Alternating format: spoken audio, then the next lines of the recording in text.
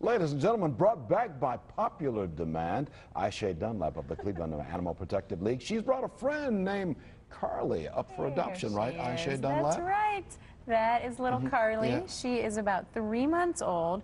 She was brought to us as a stray, as a lot of our cats and kittens are, and she was a tiny, emaciated little thing, but we've had her now for about a month. We've fattened her up. We've gotten her socialized here. She loves people. She's doing really well for a nerve-wracking environment for 3 like months this. old, for 3 months old in the studio. And she's just this perfect, cute little thing. Yeah. So we're hoping to find her a home today. So if people make a phone call to you, they can get on the line. She is ready to go home. Absolutely. And that phone number to call is 771-4616, right?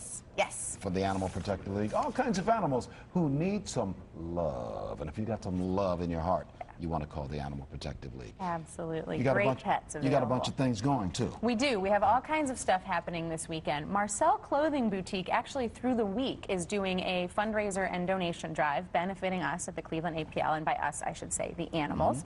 And on Wednesday, we'll be there with dogs and cats available for adoption from 7 to 9 p.m. Also, on Saturday, we will be at the Beechwood Moochie and Company from noon until 3 with dogs available for adoption.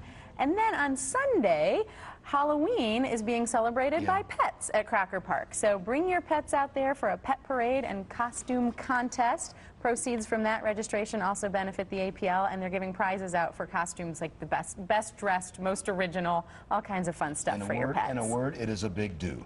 Yes. Okay, thank you, Ayse, and thank you, Carly. 3 months old, just getting started.